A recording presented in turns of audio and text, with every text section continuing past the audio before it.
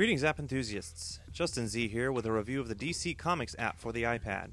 You can see more info on this app at mahalo.com/dccomicsapp, and you can make any requests to requests@mahalo.com. Please also rate, comment, and subscribe below. The DC Comics app is the answer to reading DC Comics on your iPad. Seems like an obvious thing to say, but it's true. You can shop for and read some of your favorite DC Comics with colorful clarity and ease. The app functions with striking similarity to the App Store. You have a series of tabs at the top which categorize your comic book shopping experience and allow you to browse through and find your comic of choice.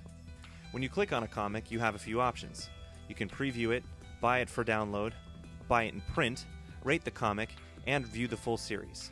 When you download your comics, you get a new option at the bottom of the app, allowing you to read your new story. Each comic is very colorful, clear, and can be manipulated to zoom in and move around.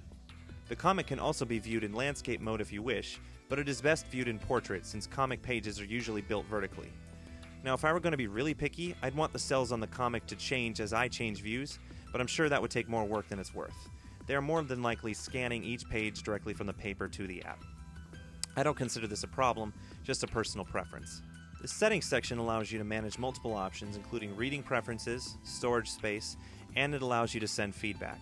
The more I look at apps, the more it seems essential that all apps have this feature. The app doesn't have every comic, and the newest editions are not based on the release of the comic itself, but the time it was uploaded, so it's obvious that the app has some catching up to do.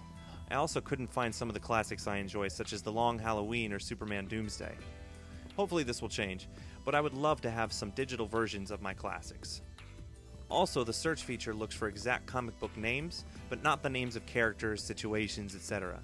It would be nice if their search feature were enhanced to recognize words and names so you could find the exact comic you're looking for. Finally, to buy comics you need to sign up for an account, but the actual purchase itself happens through your credit card info from iTunes. Overall, the app seems like a no-brainer for any comic book lover with an iPad. It of course could never replace the original plastic sealed comic, but it does help with trees, and it makes storing a lot of comics really convenient. I give the DC Comics app a 4 out of 5.